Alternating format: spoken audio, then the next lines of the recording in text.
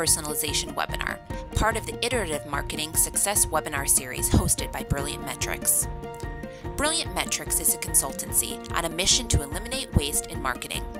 They help brands and agencies measure, optimize, and automate their marketing. Today's presenter is Steve Robinson, founder and CEO of Brilliant Metrics.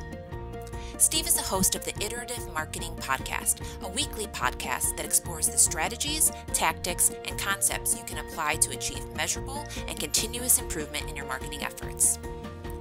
Steve is also an instructor and advisor for the digital marketing program at UW Milwaukee School of Continuing Education. Steve's background includes a mixture of marketing and software development with an emphasis on where marketing and technology intersect. So without further ado, I will hand it over to Steve to get things kicked off. Thank you, Taylor. So for today's webinar, what we'll be talking about is we're going to go through four things. First, we'll talk about the definition of marketing personalization and kind of level set on what that means. We'll talk about the why behind marketing personalization. Why is it important to personalize your marketing? Obviously, if you're attending today's webinar, you see this as important, but it might be helpful to go through some particular benefits if you need to sell this within the organization or to a client. We'll talk about segmentation because you really can't do marketing personalization until you have segmented your audience effectively. And then finally, we'll go through 4 different places you can personalize your marketing and how to go about doing that. We'll, of course, leave plenty of time for questions, but feel free to post your questions at any time into the chat box. I should also mention that throughout the webinar, there will be repeated references to The Princess Bride. So for those of you that have fond memories of that movie, this will be a little bit fun. And for those of you that don't know what we're talking about, that's okay too. When we talk marketing personalization, we're really talking about the definition of getting the right message to the right audience at the right time. So that means that your prospects, your customers, your target audience is going to get to the content that they need based on who they are and then where they are in the buyer's journey or where they have progressed through your funnel. Why do we need to personalize our marketing? Well, essentially, there are 3 core reasons why marketing personalization is important to any organization today. The first is what I call the Amazon effect. So if you think about your own habits as a consumer and the brands that you interact with, when you log into a site like Amazon, you have come to expect a certain degree of personalization. And you can see, my Amazon profile on the left over there is telling me that I need to buy some jewelry for my wife. And quite frankly, I think it's probably on the right track there. I'm going to trust it and follow through on that. Same thing is true of your Netflix queue. It's going to, based on your activity, make a recommendation of what content it thinks that you're going to like. So as we grow more accustomed to seeing this personalization in the brands that we interact with online, it becomes an expectation of all brands that we interact with. And that's whether we're in a B2C organization or in a B2B organization, we're expecting the brand to cater its digital presence to our needs and our habits and our preferences. The second reason why it's important that every organization implements some degree of marketing personalization is because sales or human interaction arrives much later in the game now. So as consumers begin to research your product or service, they wait until they have to talk to a person. If you think about the last time that you bought a car, you probably walked into the dealership knowing exactly which make, model you wanted and all of the options that you wanted and had a rough idea of how much it should cost. You maybe had a couple of questions for the salesperson and more or less just wanted to test drive that car and make sure it met your expectations. Contrast that to going back to maybe 15 years ago where you'd walk into the dealership, you maybe talk to a neighbor about their car, maybe you talk to your mechanic about what to look for. But for the most part, the salesperson really helped drive that selection experience, and they held all the information. What that meant was that the salesperson was able to personalize their presentation to you. They could ask you questions about your needs. They could ask you about your family, your commute, and really get to the heart of what you needed out of a car and really only show you the options that were important to you. Since we as consumers don't want to talk to the salesperson until the last minute, now as brands, we need to make sure that we're giving that same level of personalization before a human is involved, which means personalizing the marketing experience, not just the sales experience. Finally, marketing personalization can help reduce waste. If you are delivering the right message to the right person at the right time, that means that you're not delivering the wrong message to the wrong person at the wrong time. In the case of paid media, that means you're saving money on media. In all other cases, there's an opportunity cost because you have a finite amount of attention that you're going to be able to get out of your audience. And if you're delivering the wrong message at the wrong time, then your audience isn't going to be getting the right message. So by personalizing your marketing, you are essentially reducing waste in your entire marketing channel and within your marketing content by delivering the right content to the right person. Before we can get into how to personalize marketing, I think it's really important that we talk about segmentation. Segmentation is key when it comes to personalizing your marketing, because if you don't have a segmentation strategy, then you aren't able to put your audience into boxes to give them different content. Segmentation is just that. It's putting your audience into the boxes that they need to be in order to personalize or customize the content that they're going to receive. There are a number of ways you can segment your audience. My personal favorite is to segment by persona.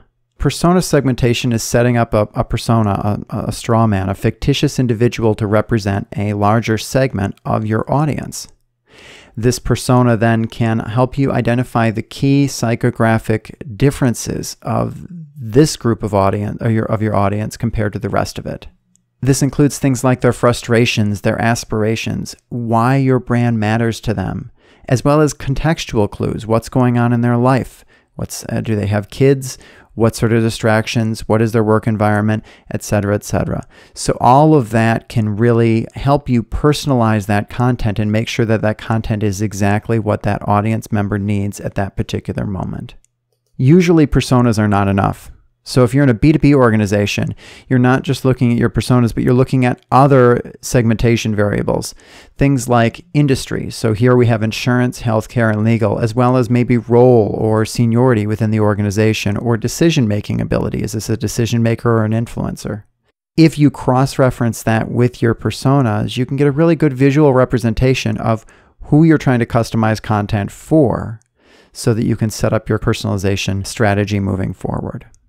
If you're B2C, your matrix might look something like this, where maybe you're breaking it down by economic or level of product and different attributes about what matters to those individuals.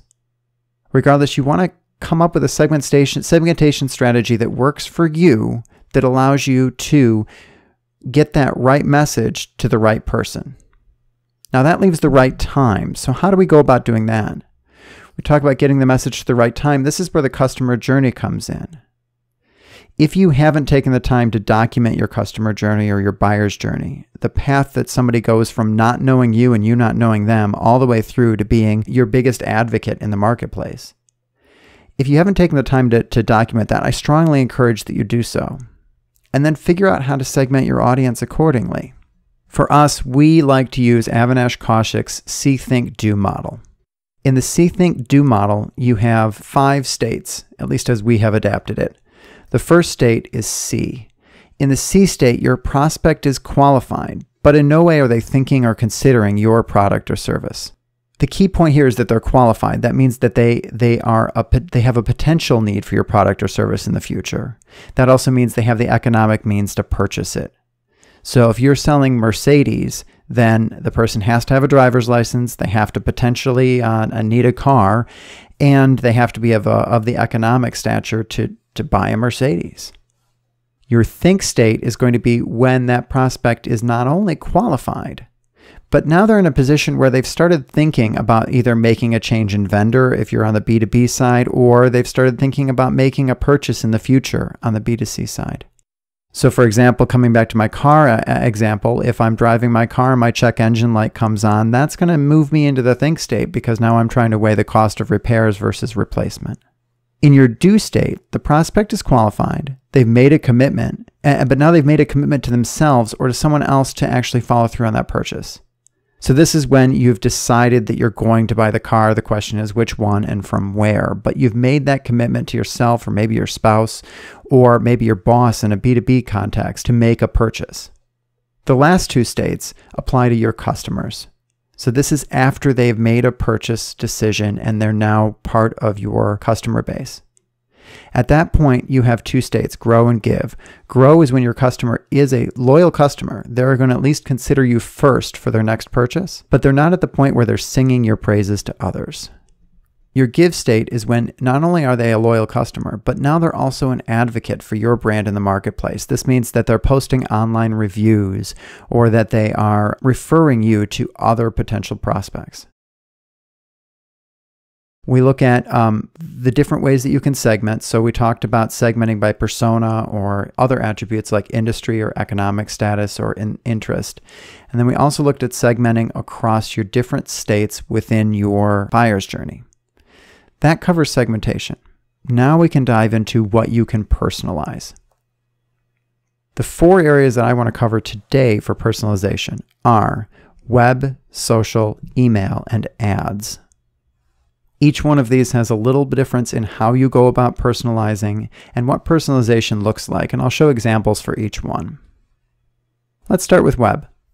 How do you personalize your website? Well, the key is identifying when someone arrives on your website, what segment they're in, and then changing the content accordingly. I'll give you an example here.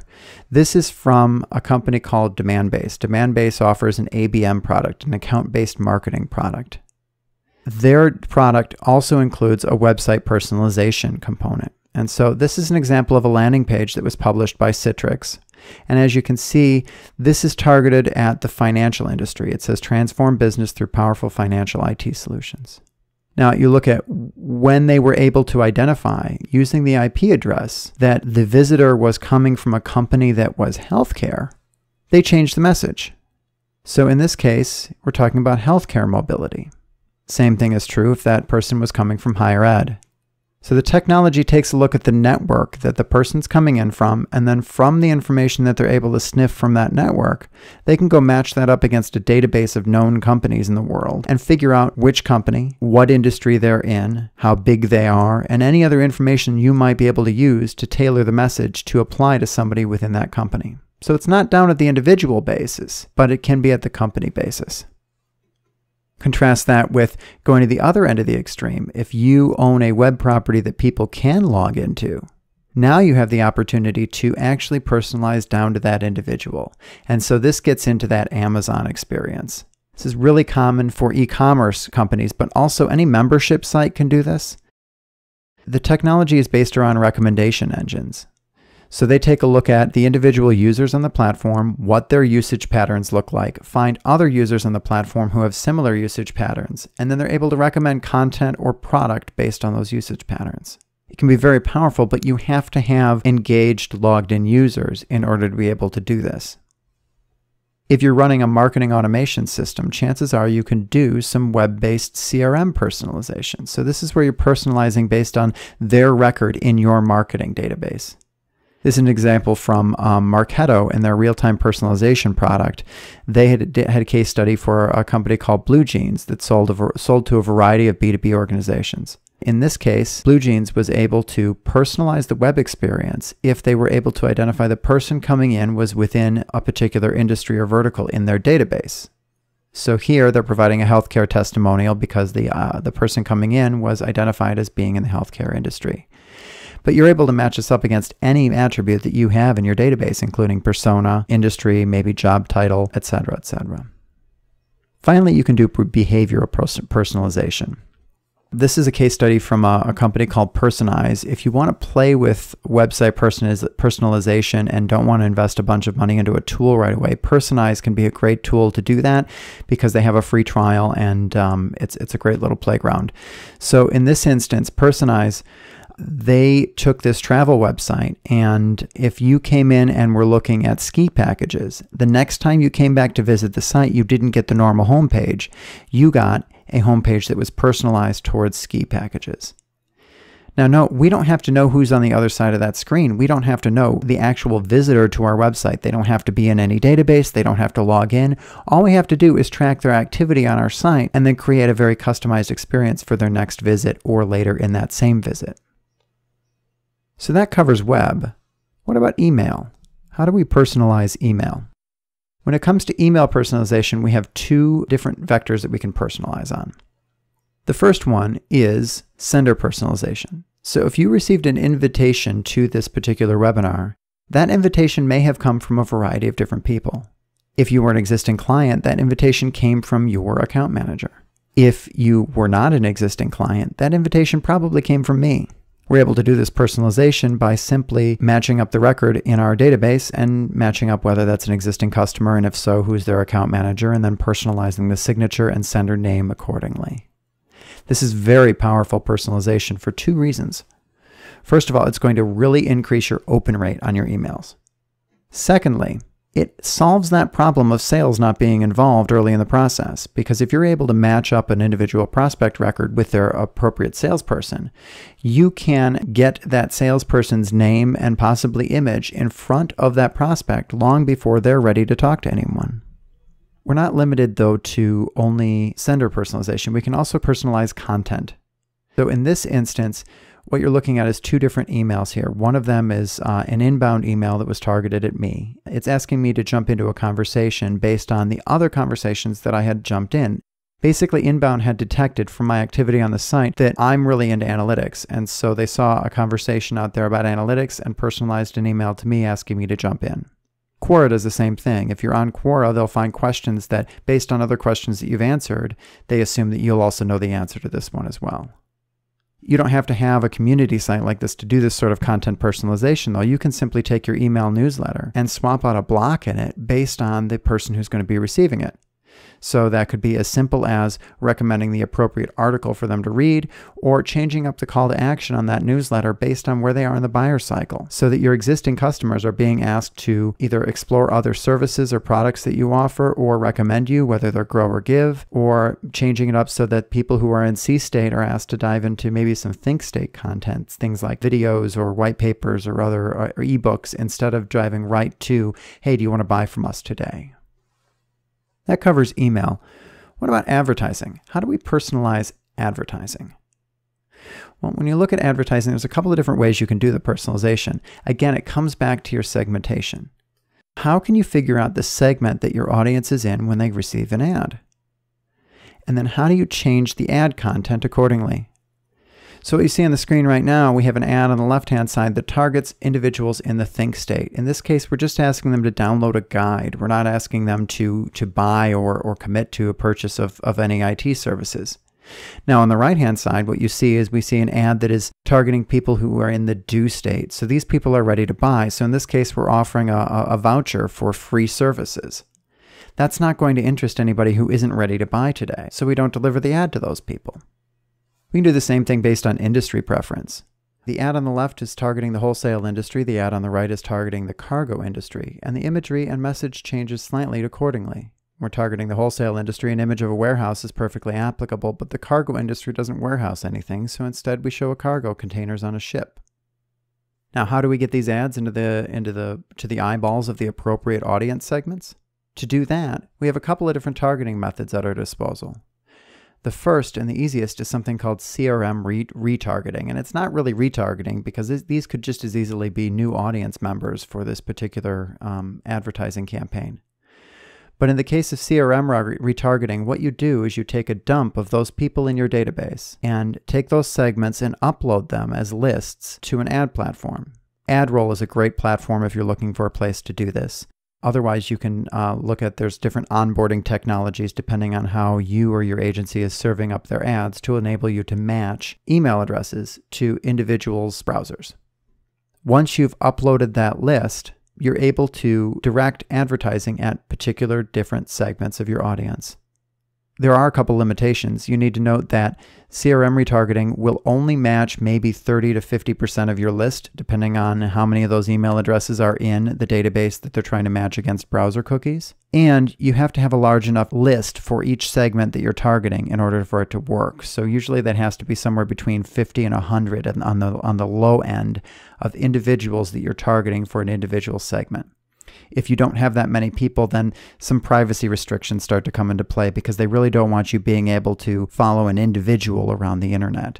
So they require a certain minimum number of people in each segment.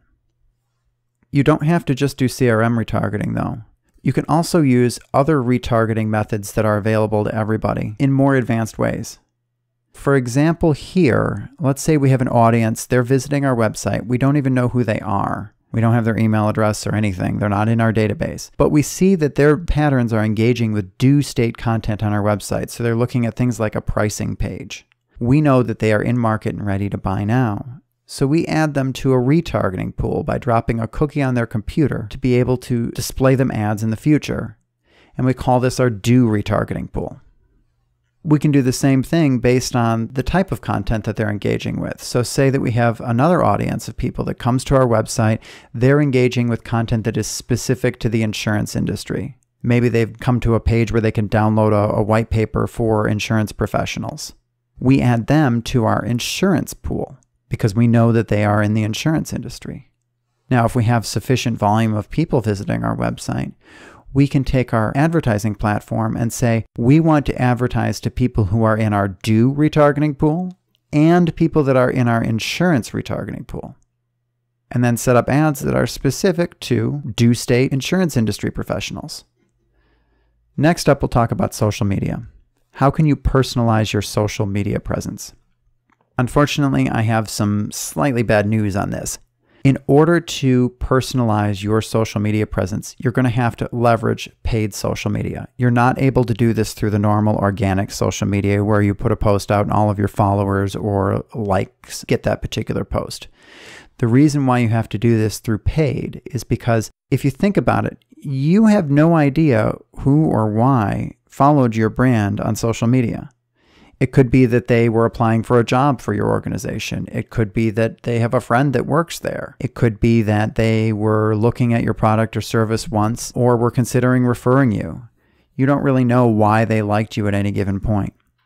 So to nail down a specific audience, you really have to use the paid targeting tools to be able to get to them. A couple of examples of how you can personalize, and these are, again, examples from our own client work. You can see on the left here, we have a Facebook ad that is targeting roofing contractors. So in this instance, we're asking them if they want a free sample, and we're talking about how they can protect the roofs that they're installing.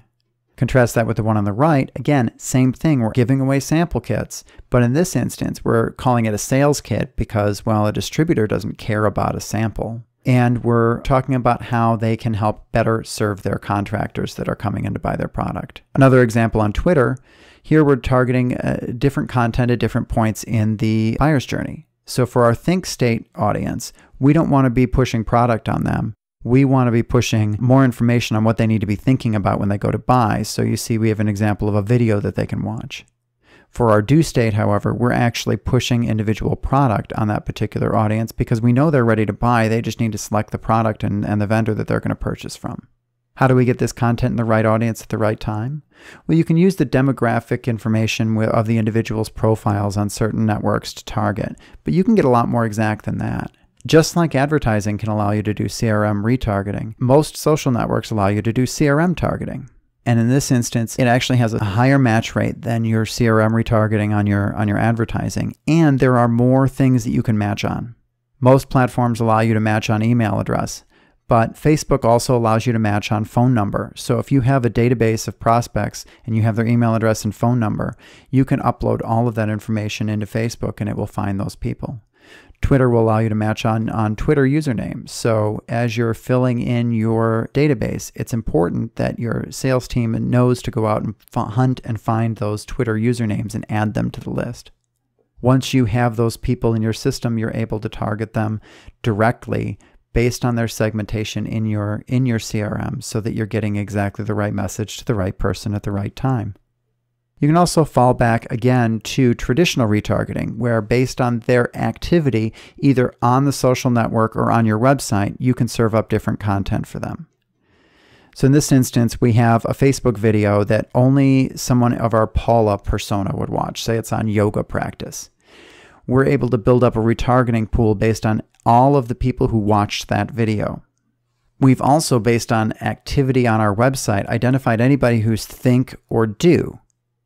Not only can you combine and figure out the intersection between two audiences, but most platforms, including all the major social ones, let you take and exclude certain audiences. So we exclude anybody who's thinking about buying our product or service, or anybody who's ready to buy, our think and do audience. And now we have all of our Palas that are into yoga, but aren't further down our buyer's journey than C, and we can target C state ads at the people who need to see them at that time.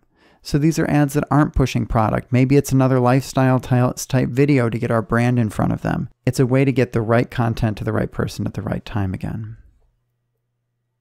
So that brings us to the end of the content. I'm just going to sum up what we've learned today here quickly, and then we'll open this up to questions. First, personalization is about getting the right message to the right person at the right time.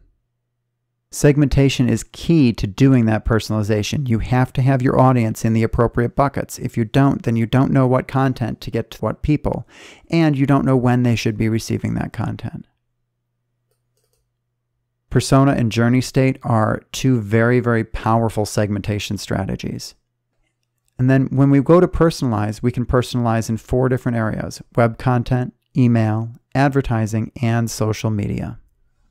Finally, from a tool basis, you're going to want to leverage your CRM system, your marketing automation system if you have one, and if you're in B2B, consider an account-based marketing solution. All of them give you different tools to help you personalize your marketing. And then finally, what allows us to do the personalization on social media and advertising is basic retargeting technology. We're just taking that retargeting technology and using it differently. At this point, I'd like to open up to questions. So we have a couple of questions that people have submitted via the chat box. So Samantha asks, if CRM retargeting only matches 30 to 50% of your audience, is it really worth it? Well, to answer your question, Samantha, yes. Even though you're only matching 30 to 50% of your audience, if you think about it, you are getting exactly the right people with no room for error, with exactly the right message. And that's invaluable, even if it is a small number. And you only pay for the media that's delivered anyway. So your media costs reduce along with the size of the audience that you're targeting. George asks, I've set up personalization. Now how do I make sure that I'm delivering the right content to the right time at the right person? That's a good question, George. What you're going to be looking at is you want to make sure that you have the appropriate metrics in place in order to be able to analyze the results on the other side. That would be looking at things like click-through rate, things like quality of traffic on your website, or even conversion rate or revenue. And if you're able to track that stuff through, what you should see is that your personalized content should well outperform media or content that you are delivering that isn't personalized. So your personalized web pages should have a higher time on site than the ones that end up not being personalized, or more pages per visit. Your personalized ad should have a higher click-through rate than the ones that you're forced to deliver unpersonalized. And as long as you're comparing stats that are running concurrently, you should be able to see the lift. If you don't see a lift, then something's not quite right. Robert asks, I don't know a lot about personas and journeys. Where should I start? Well, we've got a couple of great blog posts out on the iterative marketing community. If you go out to iterativemarketing.net, you can Google that, as well as a couple of podcast episodes. And I don't have the exact numbers in front of me, but on the Iterative Marketing Podcast, we have done a few episodes on personas and journeys, and I think they turned out pretty well and definitely worth a listen. Sarah asks, how do I push my audiences to the do state and get them to buy faster? Okay, so I think this is a great question, and it opens up a bit of a can of worms, but I'll try to be quick about this. When you look at targeting your media and personalizing your media based on buyer's journey, it's not so much a matter of pushing people to the next stage in the buyer's journey. It's more about giving them exactly the right message at the right time. Now, that said, you're going to want to make sure that you are providing some content for the next stage for your audience, for the stage that they're in. I know I did a poor job of explaining that, but let me try again. If you're targeting media at your C state audience, you assume they're in C, but they may actually be further down the buyer's journey than that, or may get further down the buyer's journey. You want to be able to detect that and move them. So you're going to want to dangle a little bit of think state content in front of your C audience. The majority of it is stuff that apply to anyone, regardless of whether they're in market for your product or service or not. But a little bit of it should be more specific to your product or service and indicate some desire or intent or some thought about your product or service. That way, you know, if they engage with that content, you can adjust all of your retargeting pools and if you can detect it, impact their record in your database, et cetera, et cetera. Then if they move to think, you're going to do the same thing with some do state content. Dangle that in front of them a little bit so that they know that you know if they're actually due, even though you're targeting them with think. We cover this more in depth, and again, in one of our podcast episodes on the Iterative Marketing Podcast, if you want to go check that out. And I think there will be a blog post forthcoming at some point to dive into that a little bit more detail. So I think that's a wrap. I want to thank everyone for your time today. I greatly appreciate it. There are other webinars in the series. I encourage you to go to the iterativemarketing.net, take a look at the other webinars in the Iterative Marketing Success series, as well as the Brilliant Metrics website. If you want to reach me, my email address is steve.robinson@brilliantmetrics.com, and I'm Steve Robinson on Twitter. Thank you to everyone for your time today, and hopefully we'll see you next time.